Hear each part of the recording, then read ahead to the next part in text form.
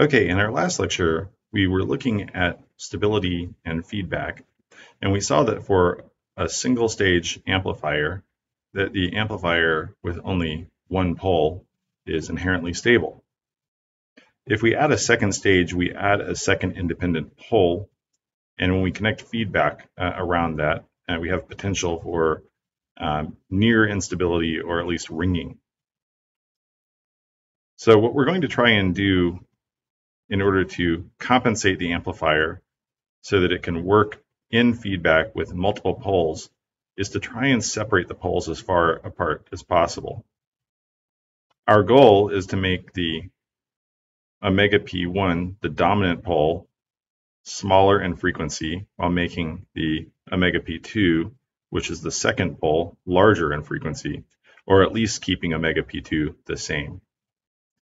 Now, what we're going to note is that for 45-degree phase margin in the open loop, we'd like to set our omega P1 to be the omega 3 dB of the amplifier.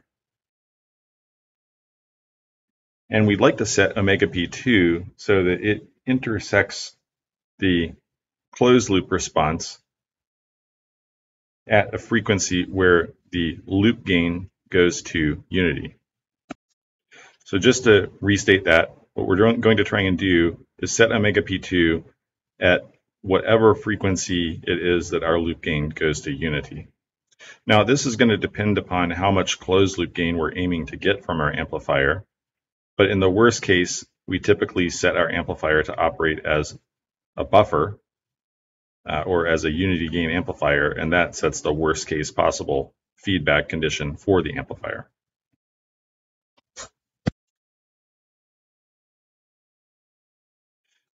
Now, here's our two-stage amplifier, and we're going to do what's called a two-stage Miller compensation. In the Miller compensation, we're going to add a capacitor around our second stage, inverting gain, and this is, of course, now a Miller capacitor. We're going to call this a compensation capacitor, C sub C. We model our first stage as a transconductance, and this is because the first stage differential pair with an active load has a transconductance given by the differential pair, and it has a relatively high impedance, so it looks more like a current source than it does a voltage amplifier. So this is a reasonably good model. Now the current Ix that flows through the compensation capacitor is equal to big GM of that first stage times the input voltage. And our output voltage, V out, is equal to Ix times the impedance of the capacitor, which is 1 over S C times C. This is assuming we place a virtual short at the output of the first stage. Now, this model is only valid at high frequency, but what we can ultimately find is that V out over Vn is equal to Gm 1 over SCC.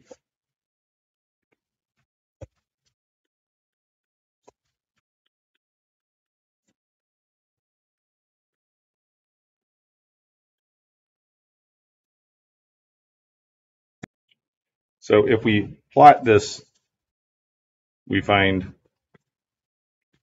basically that the output frequency, or the gain, the magnitude of the gain, rolls off at 20 dBs per decade.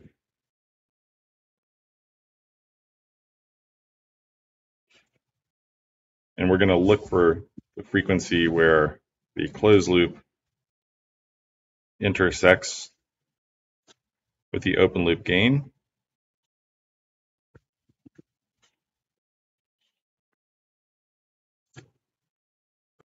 And we're going to try and set the second pole frequency of the amplifier equal to omega P2 at that particular, at that particular closed loop gain. Okay, so we have that the magnitude of the voltage gain is equal to Gm over SCC, at least at high frequencies, where the capacitor is very big.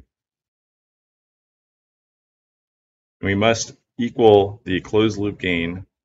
It must equal the closed loop gain at the frequency corresponding to the target phase margin. For a phase margin of 45 degrees, omega unity loop gain is equal to omega at the frequency where the magnitude of T of j omega is equal to 1. So we set omega unity loop gain equal to omega P2. And if we solve for the total capacitance that we require for this phase margin at this closed loop gain, it would be GM1 divided by omega P2 times A closed loop. Now we can adjust for different phase margins. So for instance, for a phase margin of 60 degrees, omega unity loop gain would be equal to omega P2 divided by 1.73. And then we could say that our compensation capacitor was equal to 1.73 times GM1 divided by omega P2 times A closed loop. In fact, for a generic phase margin,